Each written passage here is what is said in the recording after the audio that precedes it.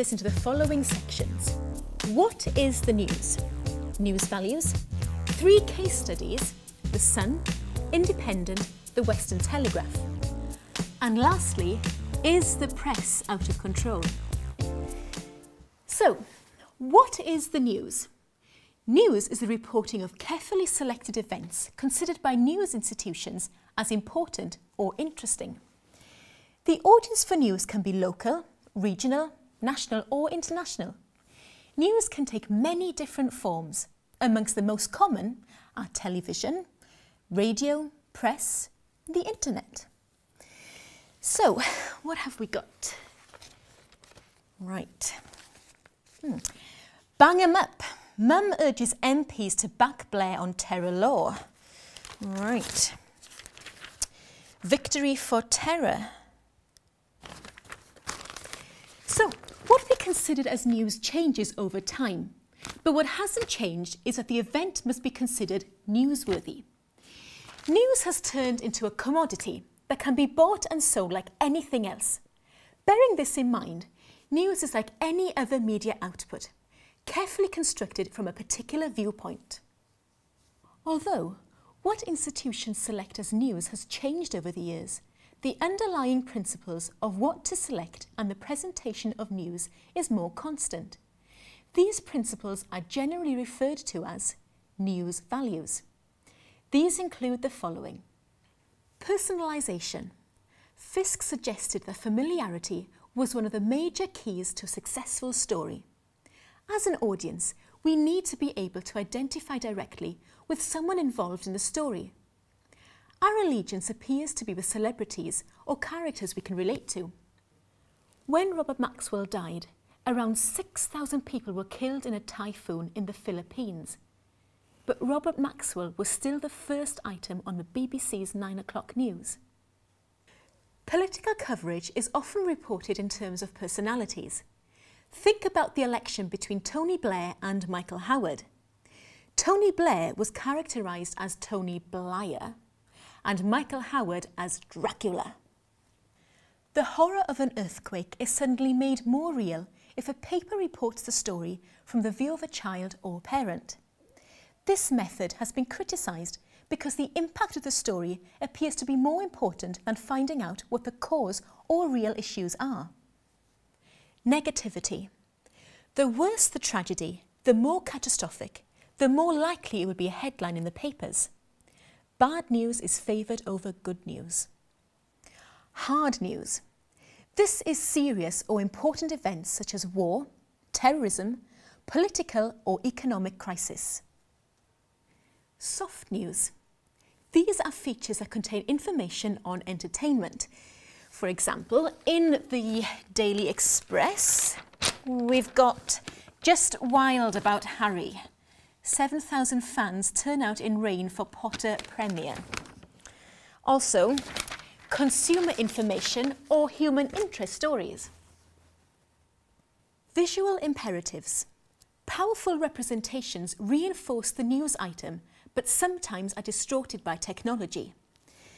For example, we have a powerful photo with Tony Blair on the side, which really reinforces the message.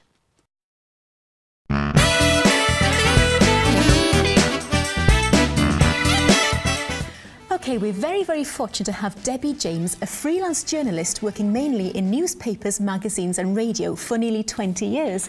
Thank you very much for joining us, Debbie, today. Thank you. I'd like to begin with a question, first of all. Do you think that the British press is out of control?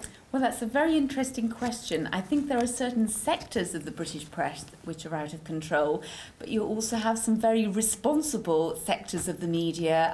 For instance, the BBC, a very responsible public service broadcaster. They're largely to inform the public and respected throughout the world for that. But then you also have what we all know as the tabloids, which cover more scurrilous stories which people might argue aren't in the public interest. But then the celebrities use these newspapers in a way to promote themselves. You know, for instance, if there's a new film that they want to promote, they're very happy. We've got an example here, the Sun newspaper today.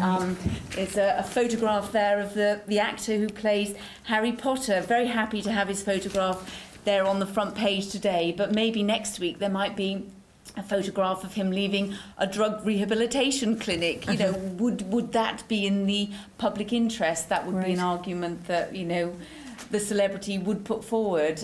Last week as well, we had an example of the editor of that newspaper, The Sun, Rebecca Wade, involved with a fracas with her husband, and all of a sudden the tables are turned, and it makes a very, very small piece on the front of that paper. Yes, exactly, because we always see that celebrities are really eager to have their faces in the press to promote themselves as being in the limelight, but then, as you say, if something bad happens, then they're not so eager to be seen, are they? So they have to accept that what they are, then they have to take on board other things that come along with it. There are instances when that line is crossed and there is press intrusion. In Britain, the press is regulated by the Press Complaints Commission. 99% of newspapers, magazines and television companies sign up to this and abide by a code of conduct, which was tightened up, interestingly, after the death of Princess Diana.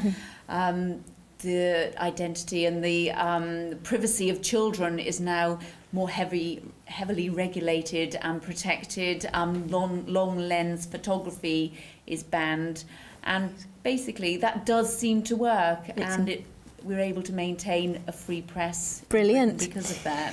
Well, Debbie, we've talked about celebs. Now, what is your views on the Tony Martin incident? Is that not a bit outrageous? I mean, he made a lot of money out of crime here, so what are your views on that? Here we have Tony Martin, a farmer who lay in wait in his isolated farmhouse. He'd been burgled several times, lay in wait with a shotgun and shot a 16-year-old burglar in the back.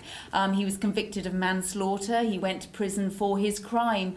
While he was in prison, there was a campaign to release him by people who felt that he was just protecting his property. So when he came out of prison, the Daily Mirror paid him £100,000 for his story, and the argument to justify that story was in the public interest was the fact, how far can a householder go to defend their property?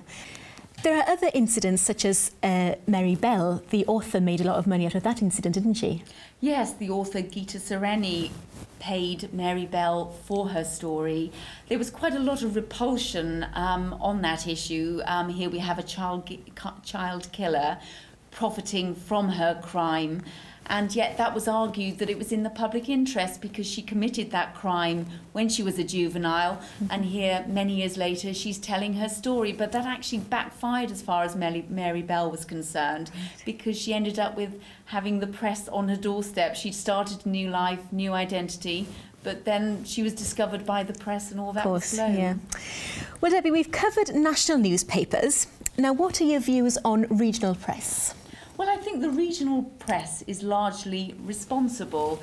You know, the stories that they cover. We've got an example here, a newspaper which circulates in the county of Pembrokeshire. For instance, campaigns are a large part of the stories that are published in this type of newspaper. There's an ongoing issue with health services in Pembrokeshire, so the local paper has launched a campaign to save the local hospital, and the community get on board. They get involved by they're asked to sign a form and send that off to their local MP.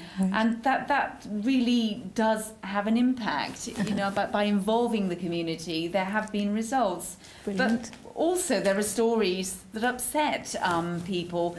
You know, I said earlier on that they're largely responsible, but occasionally, for instance, there's a story on the same front page about a male doctor at this very hospital who's decided to come out as a transsexual, a cross-dresser. And there were many people who were very repulsed by that story. They felt that it didn't have a place on the front of a family local newspaper. Right. You know, comments that I heard was, you know, they'd buy the Sun if they wanted that type of story, whereas the local paper is there to inform them of events and things that are happening. Definitely. Now, can we talk a little bit about advertising, Debbie? the Western Telegraph, for example, 80% of its revenue is based on advertising. Now, what is the influence on the editorial team? I think that advertising in some respects has an influence on the editorial policy. For instance, a car company who might advertise weekly, perhaps there's a competition that they're offering a car as a prize in, so they would ask the editorial team to send along a photographer, the prize being presented by a local celebrity. And so yes, that would make its way onto the pages of a newspaper. But if the director of that car company ended up in court for speeding or for a far worse crime, then that story would be used in that newspaper as much as anyone else's story would be used, because I feel that if the editorial policy is compromised in that way, then the confidence of the readership would be lost. Brilliant. Well, thank you very much, Debbie. We've covered a lot of topics from regional to national papers, and I'm sure this will help the students immensely. Thank you very much.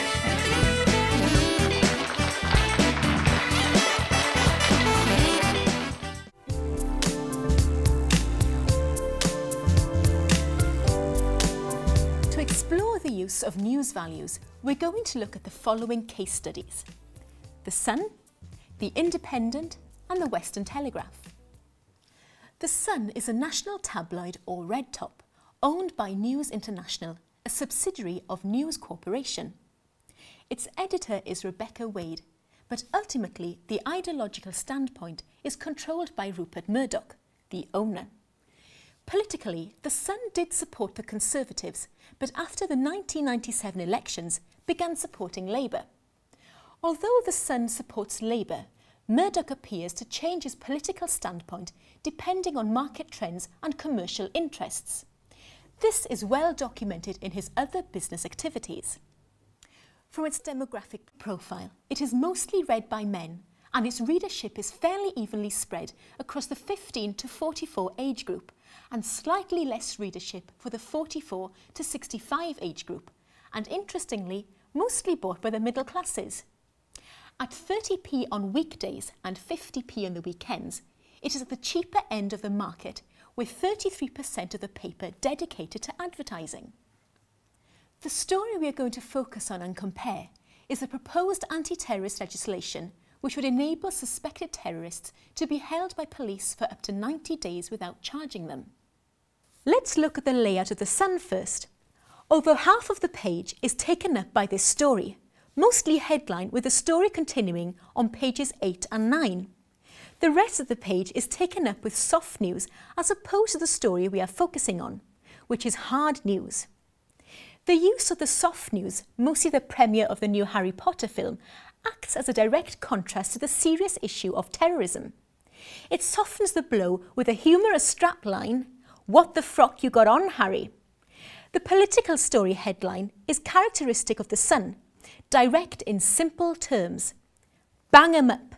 The picture supporting the story is small, an older woman looking directly at us. Although a small picture, the meaning is clear. She doesn't look like a victim, she looks assertive, and the sentiments of the paper are clear. Back tough new laws to hold terror suspects. The use of 7/7 is reminiscent of 9/11 and the Twin Towers incident, perhaps signifying that this is only one attack of many more to come that need harsh measures to deal with them. The language used is very emotive and reactionary. Let's have a quick listen to this. The mother of a 7/7 victim last night urged MPs to back tough new laws to hold terror suspects for up to 90 days. The headline talks about banging 'em up. The use of or them signifying there could be an army of terrorists ready to attack without the police being able to cope. The inside headline reinforces the sentiments on the first page with a stronger retributive headline, "Victory for Terror." Terror stands out in red, signifying blood and death, and ties in well with a photo of the red London bus from the July bombing. The inside article is split into two, the main article and underneath it, the list of shame, the MPs who voted against the 90-day proposal. We have the constant use of personalisation throughout the article. A mother lost her daughter. A man who lost his girlfriend. A picture of the daughter smiling, which is incongruous with the other images connected to the story. The reporting is not objective but opinionated and uses language that promotes fear. The image of Tony Blair has carefully been chosen. His body language is serious, leaning forward, court-looking as if he is putting his case. The inclusion of the poppy on his lapel, reminding us of war and the war we are engaged in now. The war on terrorism. The Independent is a national paper. In contrast to the Sun, it is not controlled by a larger organisation. It is, as the name suggests, owned by an independent company, Independent News and Media plc. The paper was launched in 1986 with a campaign which used the phrase, "It is, are you?" meaning independent. This drew attention to the fact that there isn't a corporate owner such as Murdoch and News International. The Independent's editorial policy is one of neutrality, and this can be clearly seen when we come to comparing terror legislation reported in both The Sun and Independent. It has survived the price war initiated by Murdoch in 1993, which affected the Independent's figures badly. However, it is still here and offering choice and attempting to provide unbiased reporting. From its demographic profile, it is mostly read by men and its readership is mostly between the 45 to 54 age group. At 65p on weekdays and £1.10p on Saturday, it's at the more expensive end of the market, with 25% of the paper dedicated to advertising. Before you look at the terror legislation story, something immediately hits you at the front of the Independent. Let's have a look. This has a wider view on issues. It has a very European feel, especially when compared to The Sun, which has a very British feel, reporting on the front page only on British issues. The Independent, on the other hand, has riots in France as the main story, taking up the whole of the page, so this gives the paper more of a European feel. The language is more sophisticated, and rather than just one headline with one message, we have a selection of issues or questions raised for debate in France. Immediately, the reader is engaged in an active debate, rather than reacting to emotive language. The story on terror legislation is not a leading story, but is on page 6. The headline reads, "Blair faces angry rebel MPs with an offer of terror bill compromise." This appears to report without the emotive comments of The Sun. Here, we don't have personalisation like The Sun, where a mother tells us what she would do. We have instead what appear to be the facts. The language isn't confrontational like The Sun. For example, both papers refer to a Sky News poll. The Sun states that 72% of voters want the legislation changes. The Independent says the same thing, but uses the word supported instead of want. The use of supported is less confrontational. Only one picture is used for the story, a close-up of Charles Clarke, the Home Secretary. Unlike The Sun, which has a picture of the bombed bus from July the 7th. We have no sensational representation from the Independent and no obvious political agenda for the paper. The Western Telegraph. This is an example of a local paper. The Western Telegraph was published first in 1854 and is now owned by the NewsQuest Group, which itself is owned by a large American media company, American Garnet. It geographically covers the whole of Pembrokeshire, Carmarthenshire and parts of Ceredigion, collectively known as West Wales. Rather than being daily like The Sun and the Independent, the Western Telegraph is published on a weekly basis. It has a weekly circulation of 27,411 and itself estimates that on average 2 people read each copy. Demographically, unlike the other 2 national papers, it's predominantly read by females rather than males. The readership runs across all age groups, although the largest age group is the 25 to 35s. Okay, here we are, the front page of the Western Telegraph. The first difference that we can see is the overall news values here are generally not negative but positive. We have a very busy front page with editorial and advertising. The image at the top of the paper depicts 3 little girls dressed like witches for Halloween, with a heading, Bewitching. The caption tells us that the picture was taken at Busy Bee's nursery, so this will appeal to all the parents and relatives of those who attended this nursery. The image has been carefully selected to appeal just to the community and is a typical technique used in selecting pictures and stories in regional papers. At the top of the page, this sentiment is reinforced by the strap line, "The newspaper that fights for Pembrokeshire." The representation suggested is that this is the local community's paper. OK, so let's look at the main story. Councillor hit by card cloners. Christmas shoppers from Pembrokeshire could become victims of cash point criminals and have thousands of pounds stolen from their bank accounts. The first difference between this story and a national paper is that it is retrospective. We are told about an incident that happened last week. In fact, the story is less of a story and more of a public information article. Be careful when getting money out of a cash machine because of card cloners. Because the paper is published once every week, the paper has to make sure that the story will last for the whole week and not be too topical. Unlike the 2 national papers, the bottom band tells the reader immediately the number to call to advertise and ring to give a story. This regional paper, like most others, relies on advertising to sustain it. In fact, 80% of the paper is advertising. This compares to 25% for the Independent and 33% for the Sun. Public safety is high on the agenda for this paper. Look at page 3, a whole page dedicated to telling the reader the dangers of fireworks and the best thing to do to avoid injury. Another feature of regional papers that differs from national press is the marrying up of editorial with advertising. Sometimes it is difficult to tell which is which, since good editorial or press about a product is one of the most effective forms of advertising. For example, we have a page here dedicated to the local Pembrokeshire College. We have both advertising and editorial. The editorial, as we can see here, is dedicated to giving us success stories and telling us the positive side of attending Pembrokeshire College. We ask ourselves, is the representation we have here correct? Is this balanced reporting? Well, the answer must be no. But rather than an ideological standpoint, which has a political bias like the Sun, this appears to have a bias towards the positive side of the advertiser. Pembrokeshire College is a big advertiser and as such is unlikely to get bad press from the Western Telegraph as it is a major source of revenue.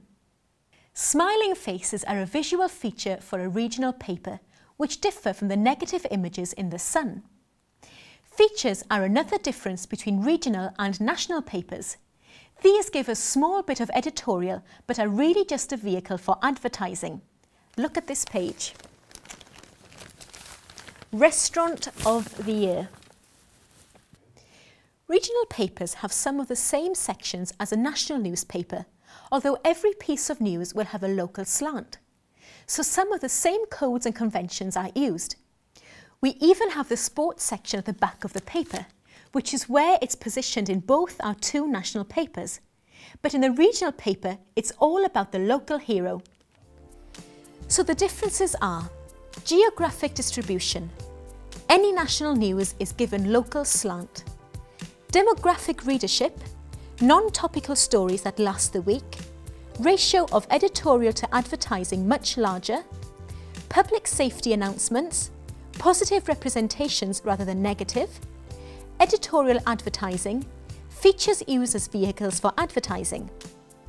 The similarities are similar layout, main story on the front, sports in the back.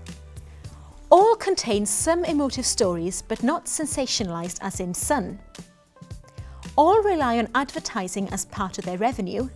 All have editorial, which is disguised advertising. An example can be seen in the Independent article about the return of Noel Edmonds to our screens. This is really more of a press release, which in essence is a form of advertising. All inform on public safety. a lot of regional papers are owned by large media organisations who have homogenised the house styles and bought small independent companies to get rid of competition. Is the press out of control? Is the press running riot? Can they print anything they want? In Britain, we have a free press which is generally self-regulated, but it doesn't seem to stop the most shocking stories sometimes being printed. After the death of Princess Diana, her brother stated that all the owners and editors of every newspaper who paid for pictures of her had blood on their hands. The press always claim they're reporting in the public interest. We live in a democratic society, so a free press is an essential freedom. Although mainly self-regulating, we do have some protective legislation. Firstly, the Official Secrets Act 1911. This was updated in 1988 and prohibits the media disclosing information about the security services, defence and the conduct of international relations. In fact, editors can be served with D notices, which prevents publication on matters of national security. The Act has been criticised as it allows government to avoid accountability for their actions. What about moral standards? These are protected by the Obscene Publications Act. This was passed to uphold standards of taste and decency and prosecute those who provided content thought to deprave and corrupt audiences. Of course, the problem is that this is very ambiguous and there is no clear definition what this includes, or indeed how it will affect the audience. To protect individuals from newspapers writing articles to damage their character, we have libel and defamation laws. These can be used by individuals and organisations to sue newspapers that damage their character. But many cases don't even reach court.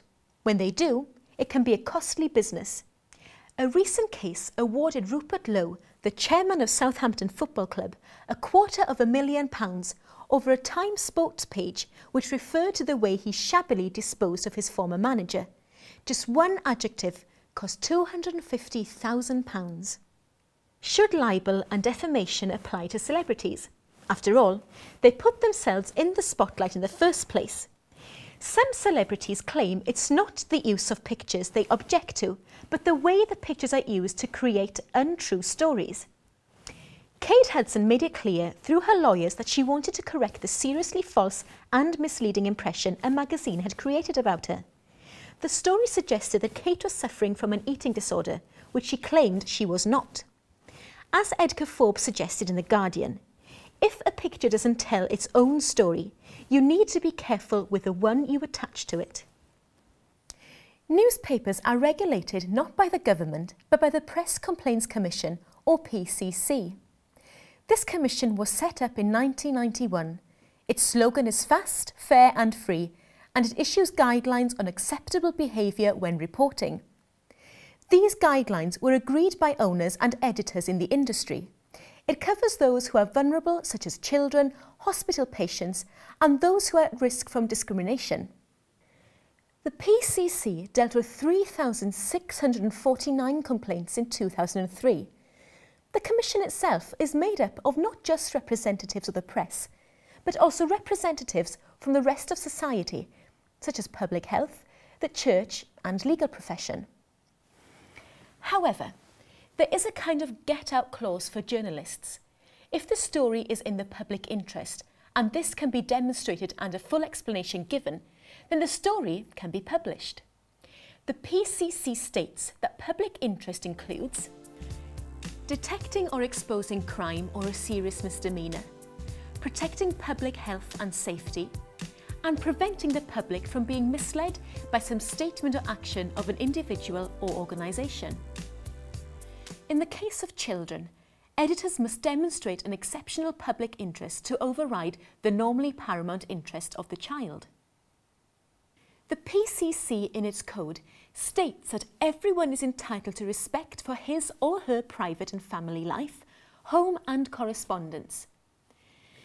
The problem is that the PCC also say under these points that a story can be published if it's in the public interest, even if it contravenes an individual's privacy. But to make matters more difficult, we now have the European Convention on Human Rights, which came into force in 2000. This protects privacy, but also gives the right of free speech. The most recent test case on privacy was the case involving photos taken at the wedding of Michael Douglas and Catherine Zeta-Jones. In an article entitled Photo Finish, Dan Tench explained how the law on privacy had been clarified. There were 3 aspects to privacy laid down in this case. The court noted distress caused by invasive photos. Privacy rights are personal and not transferable as if commercial rights. Damages awarded would be moderate. Privacy law was compared to personal injury and as such should not attract high damages. And injunctions were considered to be the best action stopping distribution of the publication. If courts think that publishers flaunt the privacy laws because they don't think they will have to pay any large damages, the courts may award higher costs. So is the press out of control? Even though the press do have a lot of freedom, there are guidelines and laws in place to protect people. What's important is that the vulnerable are protected through the PCC, which is free. To take a case through the courts is very expensive and may get your face in the newspaper even more. Although political allegiances are very evident, we do have a variety of publications displaying a variety of viewpoints. So in the end, the choice of what you read as the audience is up to you.